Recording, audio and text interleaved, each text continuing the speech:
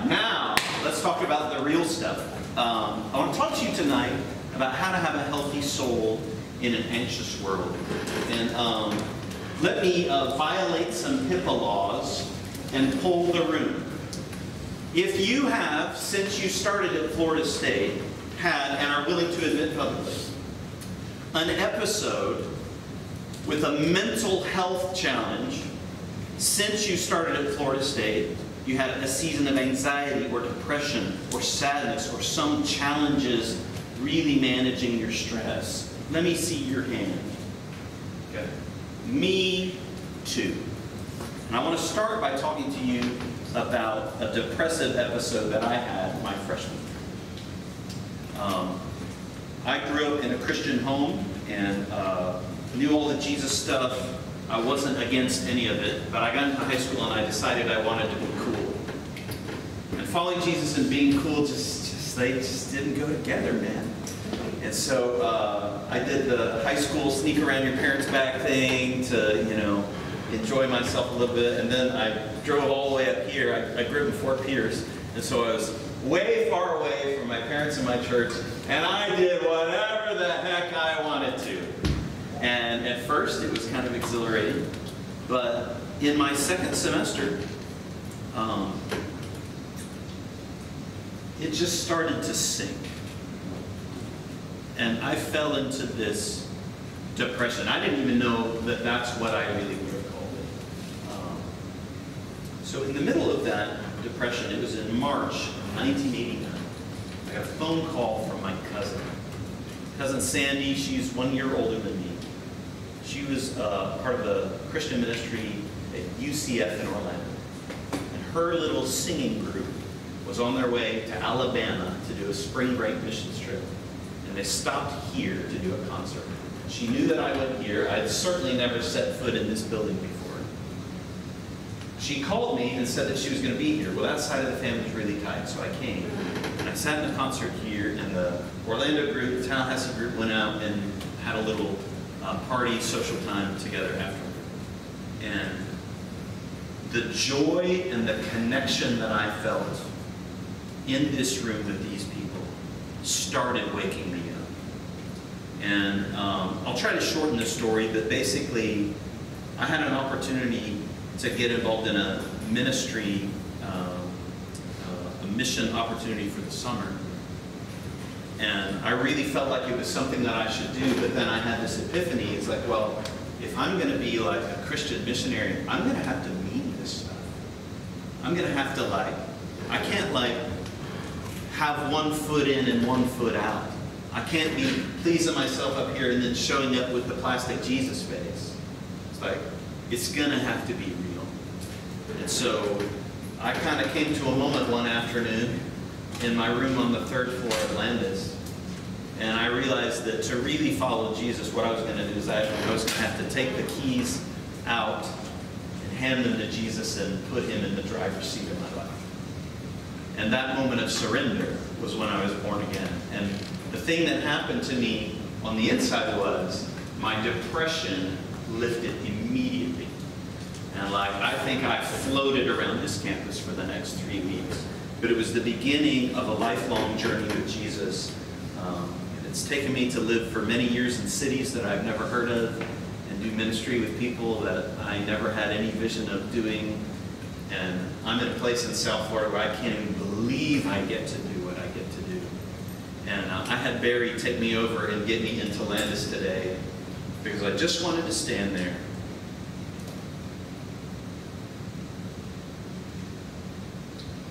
Because letting Jesus in is still the best thing that's ever happened to me. And I don't know where all of you guys are. Some of you may be here not even knowing about Christianity. Oh, man. There is nothing better than Jesus. And I'm 34 years later here to tell you that I have absolutely no regret to laying it all on the table for him. And I couldn't be happier to be here. Officially, I'm on a recruiting trip, but really, I'm on a spiritual pilgrimage of sorts. Because this building and the people that I met here have been so incredibly intrinsic to my life and to my happiness in the Lord. So that's a little bit of a bit of my history. Now, one thing I remember about my freshman year is you show up as a freshman and you've never kind of been on your own, right? And you look around at the other freshmen and you quickly learn that their level of preparation to handle life is, well, it's kind of mixed, right? You have some people who have good raising, they're very put together, they know how to organize their room, they know how to do their laundry, they know how to keep a calendar. And then you have the guys on the 3rd floor at Landis Hall, who, the gym bro types who find the laundry and they're stuffing this bunch in. It's like, bro, your clothes aren't even gonna move, right? And back in those days, we didn't have like color fast clothing, and so they would put like one red sock in with their whites, and they would be wearing pink for the rest of the time. That doesn't happen anymore. Like, you guys are spoiled by the technology, but you can tell that sometimes freshmen just don't know how to manage themselves, right? They don't know how to take care of themselves. One of the markers of adulthood is that you learn how to take care of yourself. The same is true spiritually, because when you come to faith in Jesus, you don't know anything, and Jesus just loves you, He forgives your sin, He takes you by the hand, He starts with mercy, but His plan is to move you to maturity, okay? And taking care of yourself spiritually is about being spiritually strong. It's about knowing some truth that'll set you free. It's about submitting to spiritual disciplines that are going to translate to strength and connection with God and other people. And the term that I want to use for that tonight is soul care. Soul care, by which I mean you're caring for your own soul, is a discipline. It's really a group of disciplines. It's a posture of responsibility that you take toward yourself and toward God. Here's my definition of it. Soul care is the discipline of maintaining your physical, mental, and spiritual health so that you can follow and serve the Lord from a place of strength and well-being. If you pay attention at all, you've probably heard of some soul care failures among Christian leaders. Or maybe you've been around church and you've seen some soul care failures among Christians. There's an old Scottish pastor, Robert Murray McShane. He died at 29 years old after working himself to death. And here was his quote from his deathbed. He said, "God gave me a horse to ride and a message to deliver. Alas, I have killed the horse, and I cannot deliver the message." He never rested, and he worked himself to death. When I was in my 20s, I began to see some people that I had gotten to know in ministry. Some of them were in their 40s and 50s. They started to flame out in their faith. And to a large degree, those were failures in soul care. Now, you've probably heard the term self-care, which is really popular in our culture. And people mean different things by it. And a lot of times it's a focus on physical replenishment and rest and vacation. And a lot of times it's used in contexts where people kind of underplay the role of God in your life.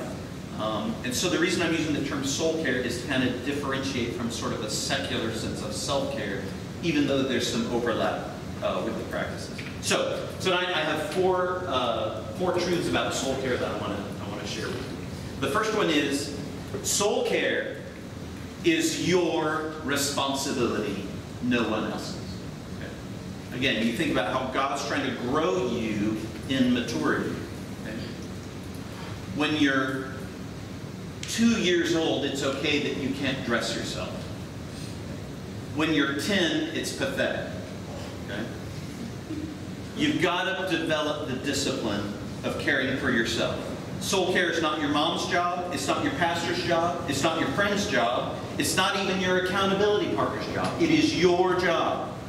Paul said to the Ephesian elders, gathers them on the beach. He's giving them their farewell speech. His last thing to them, he says, be on guard for yourselves and for all the flock that God's made you overseers. Be on guard for yourselves. He did the same thing with Timothy. He said to Timothy, pay close attention to your life. You have to pay attention to your life. No one else will do it for you. Now the great thing is we don't care for our souls on our own. Jesus cares for us. We can cast our cares on him. But at the end of the day, we have responsibility. Jesus says, come to me, all you who are weary and heavy laden. Okay? Well, who's doing the coming to Jesus? It's got to be you. You've got to get up and come to him in order to receive the care for your soul. Okay? Another thing I want to say is that it's not selfish to care for yourself. Sometimes you're like, no, I can't do that. It's selfish. No, it's obedience is what it is. You have a responsibility from God to care for yourself. When Jesus said, love your neighbor as yourself, he's assuming the priority of soul care in the life of everyone who follows him. Okay? And you don't have to earn the right to care for yourself. God's given you the right and responsibility to care for yourself. Number one, soul care is my responsibility, no one else's. Number two, wise soul care follows a sequence.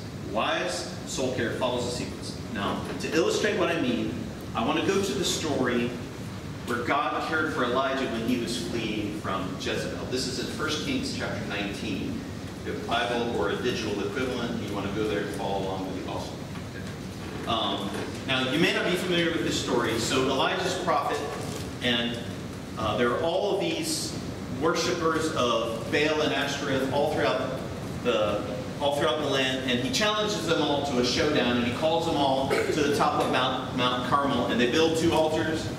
Do you know the story? Raise your hand if you know the story. Some of you don't. Okay, so they build two altars, and Elijah's like the only prophet of the Lord, and there's 450 prophets of Baal, and he's like, all right, you guys go first. Build your altar, don't light it. Call on your God. The God who answers by fire is God. It's the showdown of the gods. And so the followers of Baal call out all day long. They cut themselves. Nothing happens.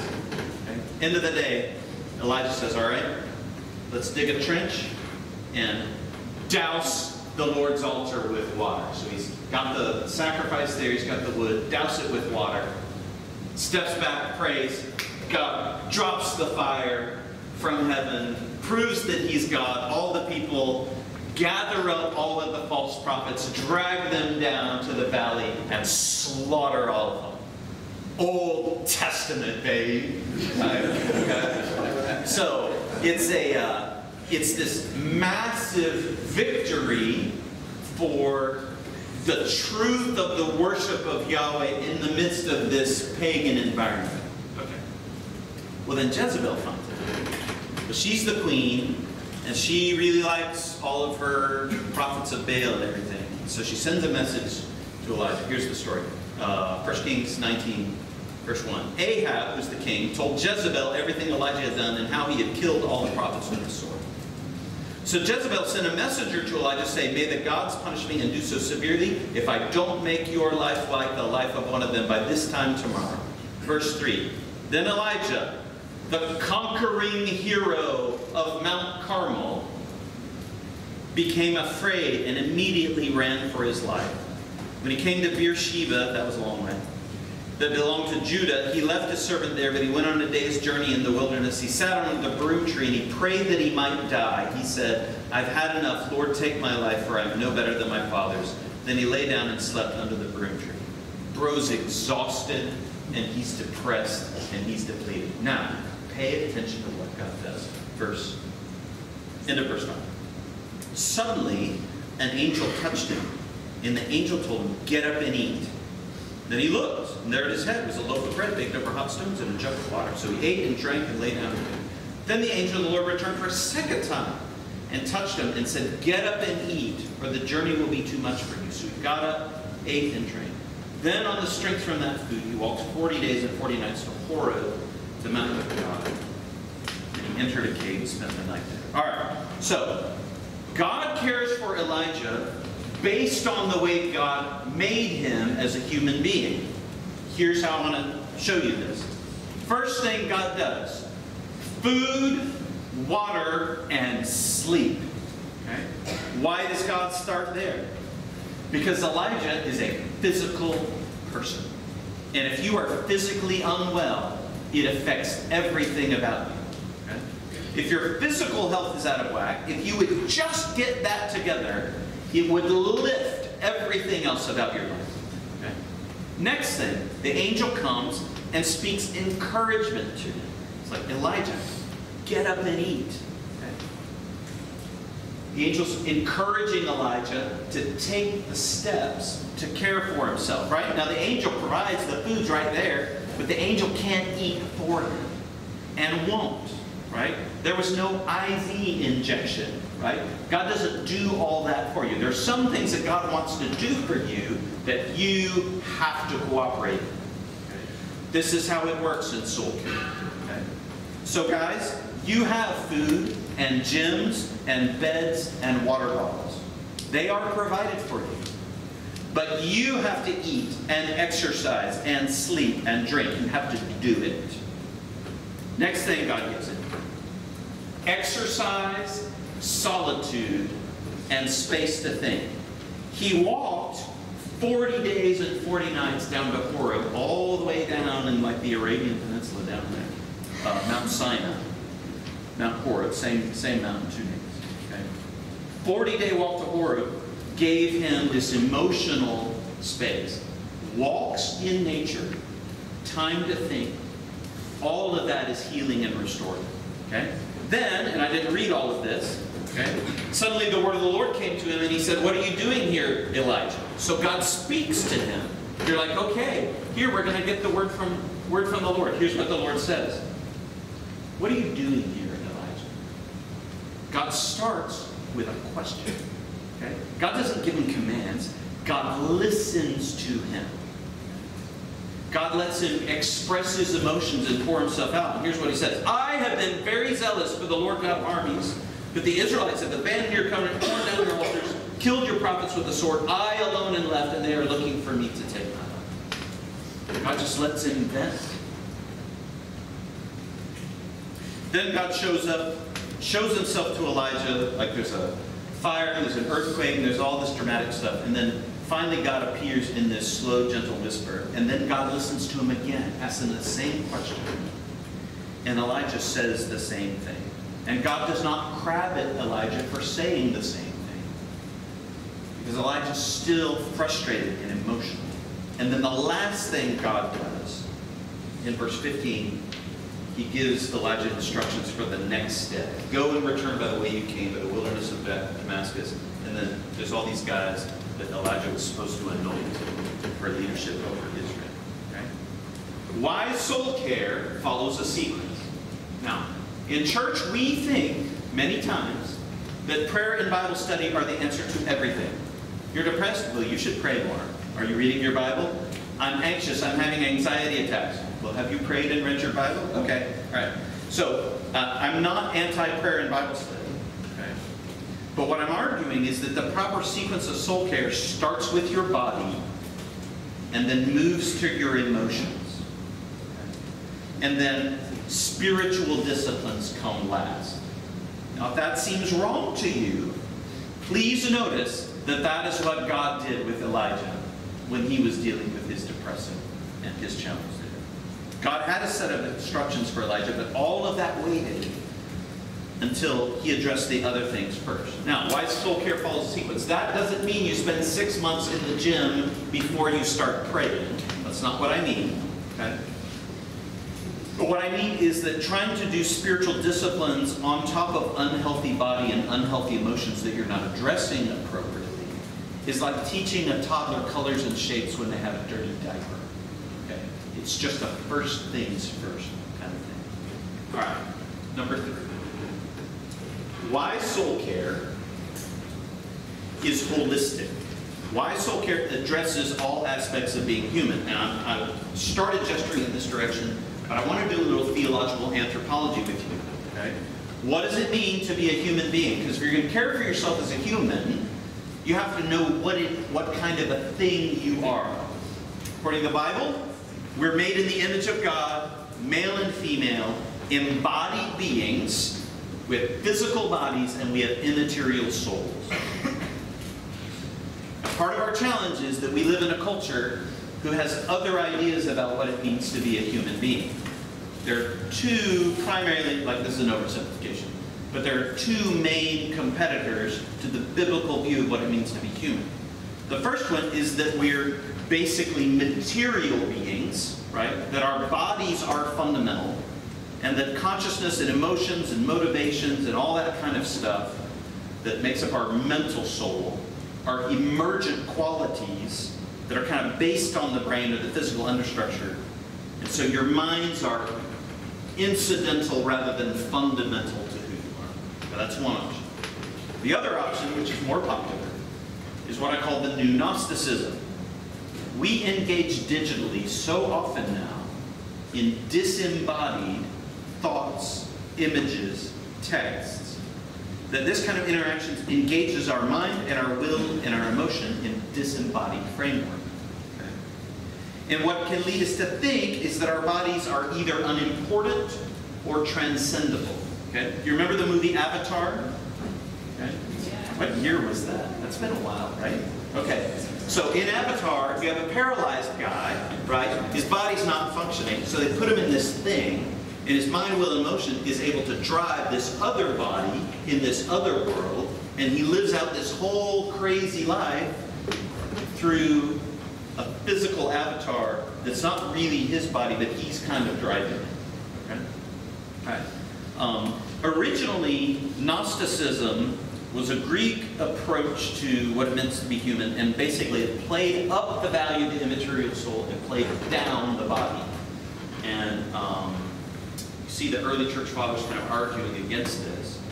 Because on one hand, people would say, oh, my soul's the only important thing, and so they would go and do like immoral things with their bodies and say, yeah, but it's the body, it doesn't matter. Or, on the other hand, they would like do all these ascetic practices and like beat themselves and whatever, and it was like almost this hatred of material things because of elevated the immaterial soul. And we're kind of led into this, because like layer one is like, if you're texting with someone, you're communicating in a disembodied way.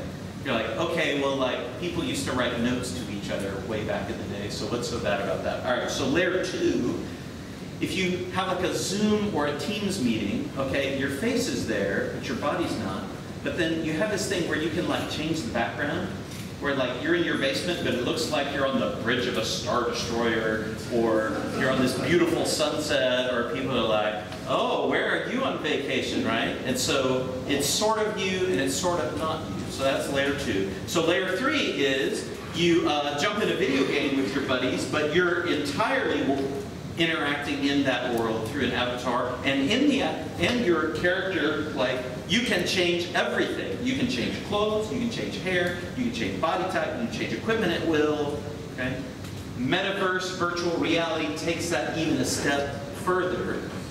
And then finally, the fourth layer, and this is sort of its most obvious instantiation in our culture, is transgender ideology, which says that the inner sense of identity is so much more important than anything the body has to say, is the body is incidental to your fundamental identity as a human being.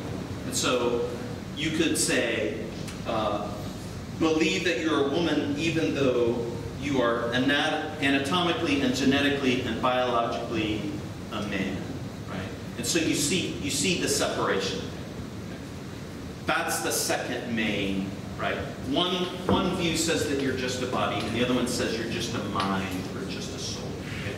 Both of those views are false and inadequate. Okay? And the Bible's view pulls those things together. Okay?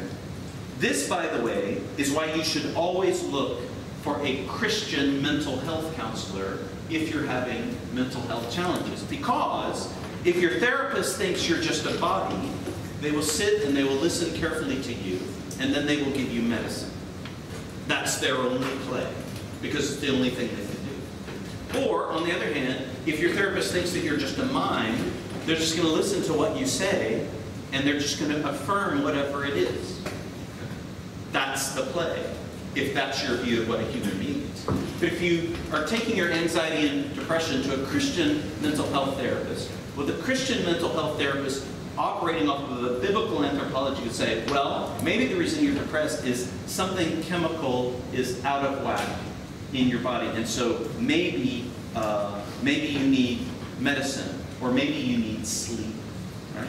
Or Maybe there's something relational going on. Maybe you have strife and unforgiveness in an important relationship because you're a relational being, according to the Bible. And maybe you need coaching in how to solve that. Or maybe it's an emotional thing and you need help processing these emotions. Maybe you've had some trauma and that's why these things are embedded in you and you need help doing that. Or maybe there's a moral problem with your depression, like me, my first year of life at Florida State, living however I wanted to live. The reason I was depressed is I had a sin problem and I needed to repent. Or maybe there's a demonic evil force that's oppressing you and you need prayer and you need the power of the Holy Spirit.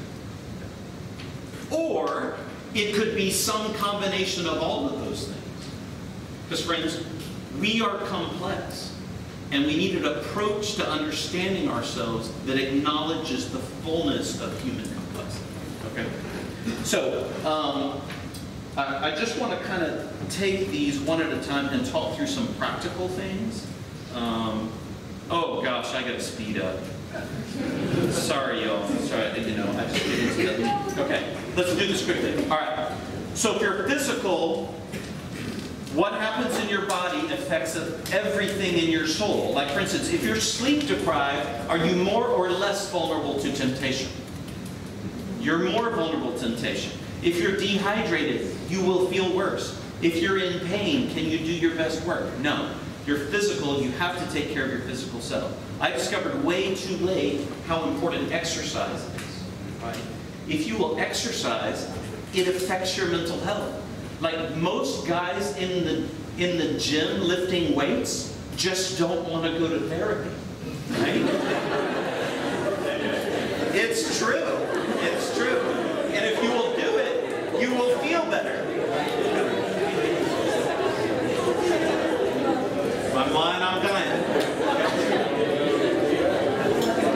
And here's the thing about exercise. You don't have to be a CrossFitter or a gym rat or a star athlete. Just go on a walk, okay? Sleep. I'm huge on this, guys. Some of you are probably underperforming in every area of the life because you don't go to bed, okay? If you are not getting 7 to 9 hours of sleep, no wonder you feel terrible, okay? Have you ever slept so long and so deeply that when you woke up, it was like, I feel amazing. Remember those times? Remember those times? Okay. Listen, I am here to tell you that you ought to feel like that every morning. Psalm 127:2. In vain you rise early and stay up late, toiling for the bread of painful labors, for he gives sleep to those he loves. Memorize that. Write it on your mirror. Go to bed. Okay. Right? If you're tired, are you more or less vulnerable to temptation? You're more vulnerable to temptation. Go to bed. Okay. Rest, by the way, is not the same as vegging. Okay? A lot of times we do things because we feel we need rest, but what we're doing is actually distraction and not recreation. Recreation is recreation. It's a renewing kind of thing, right? Binging Netflix is not rest. Doom scrolling Instagram and TikTok is not rest. It is not rest. Drink your water. Most Americans are dehydrated, and so many times you think you're hungry and you're thirsty, and it affects everything. Okay. Here's the other thing, and I'm so late already. But sitting at the intersection of our physical and our volitional and our emotional life is sex.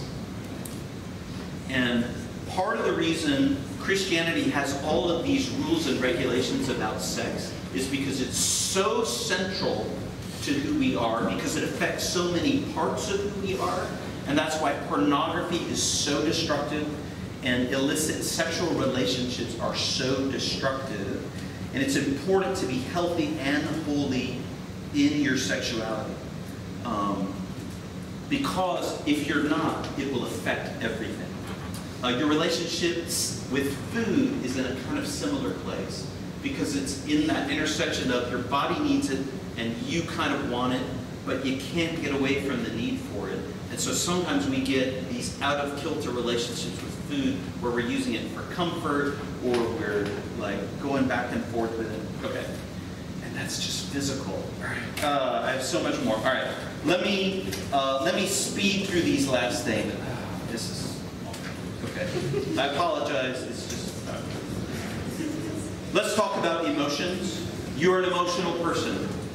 And emotions are powerful because they drive us, they motivate us to action. We come out of the womb feeling emotions years before we can put thoughts together. And that's why it's important for us to be emotionally self-aware.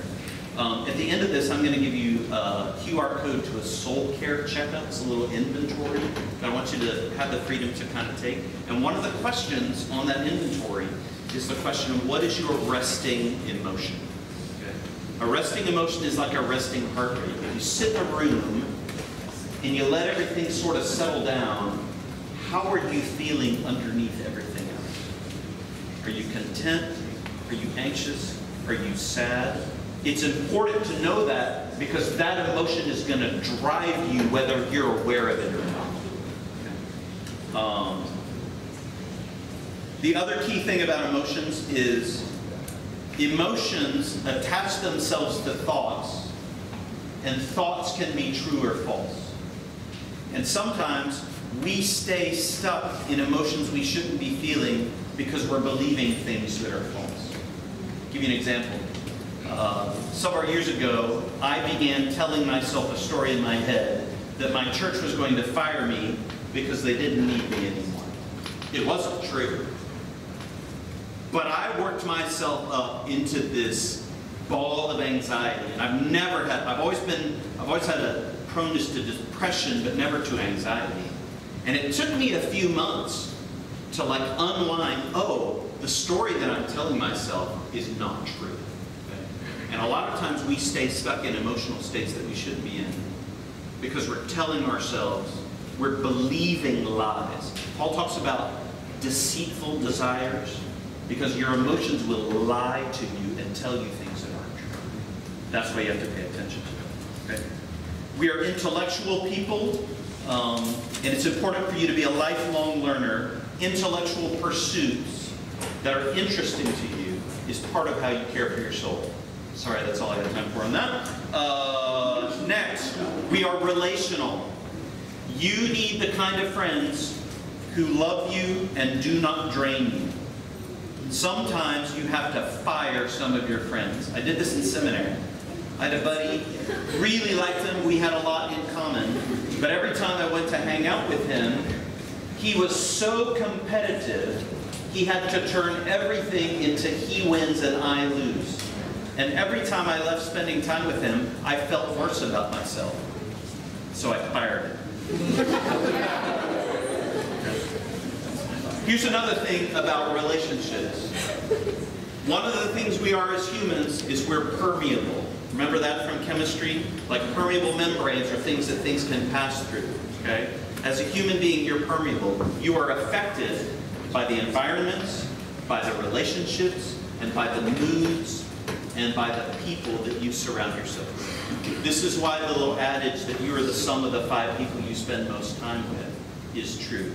And so you have to be careful about how you do that. And that doesn't mean you become a snob and say, oh no, I can't spend time for you, you're not good enough for me, okay?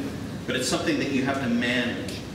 Media consumption affects us because we're permeable, okay? All right. Finally, we're spiritual. Guys, I'm skipping so much, I'm sorry. I just can't do this fast, okay? When I was president of the BCM, the director gave me the book Celebration of Discipline by Richard Foster. And I read it, and by God's mercy, he has allowed me to consistently practice some spiritual disciplines that have been anchor points in my life. Okay? If you are following Jesus, you should be in the Bible every day. Okay? That's what it means. You should be in the Bible every day. It's really not optional.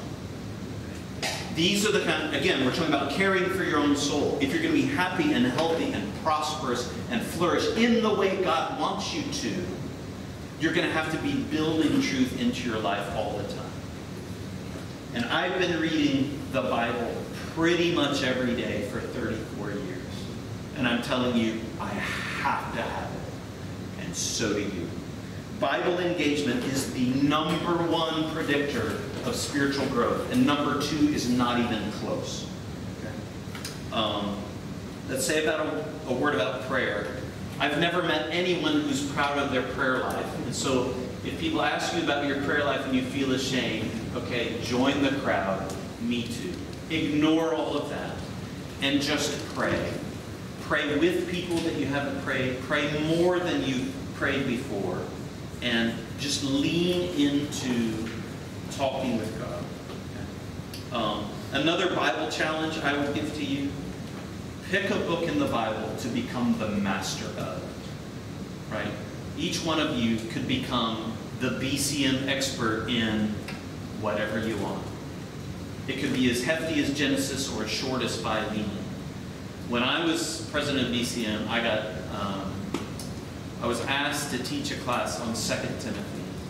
And I became the expert on 2 Timothy. And I'm telling you, what I built into my soul out of the book of 2 Timothy 34 years ago is still with me. Okay? I still refer to those things almost every week. Things that I learned out of that book. Okay. Oh, and I need to tell you.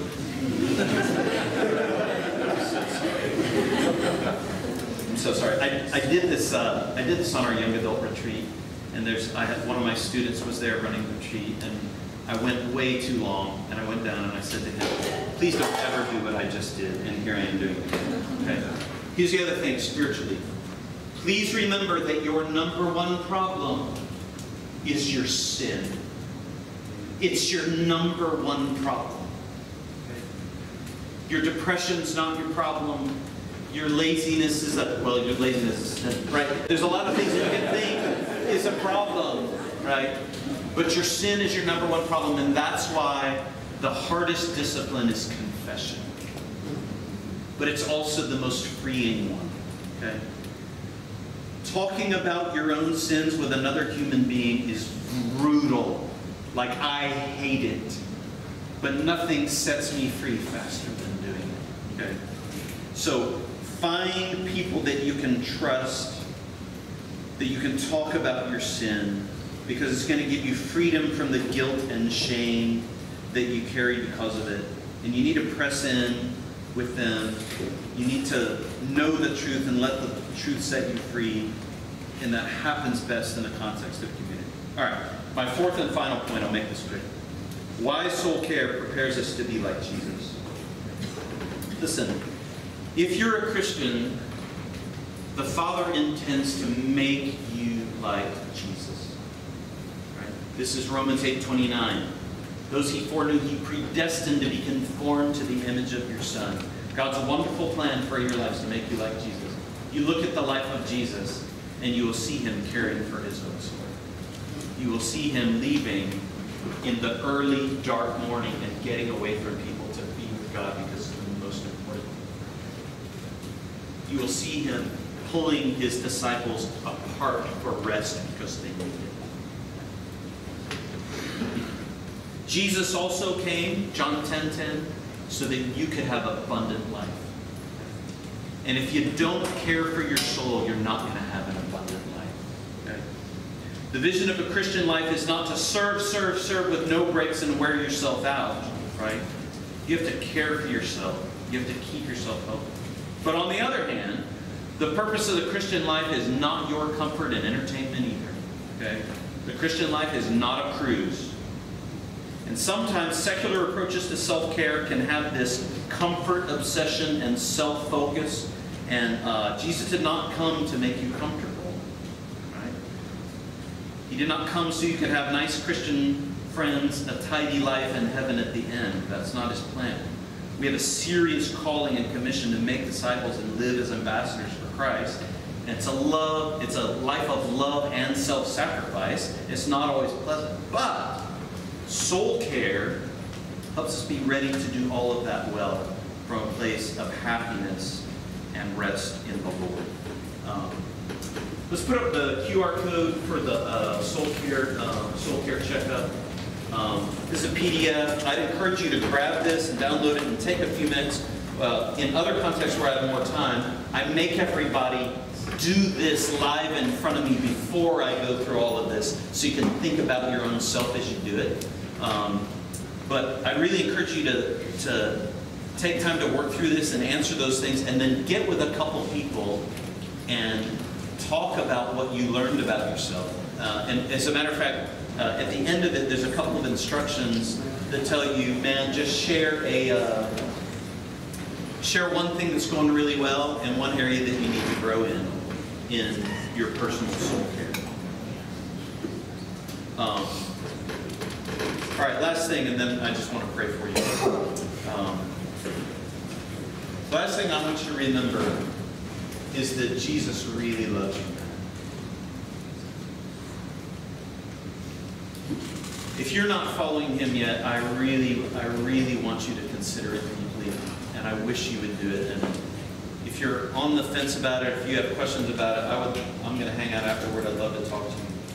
Those of you who are following Jesus, all of these things, these burdens that God is putting on you, he's putting on you because he loves you and he wants you to flourish. Okay? And your flourishing as a mature Christian is on the other side of you picking up some adult responsibilities to take care of yourself. And I hope that you've picked up one or two things about how you can do that a little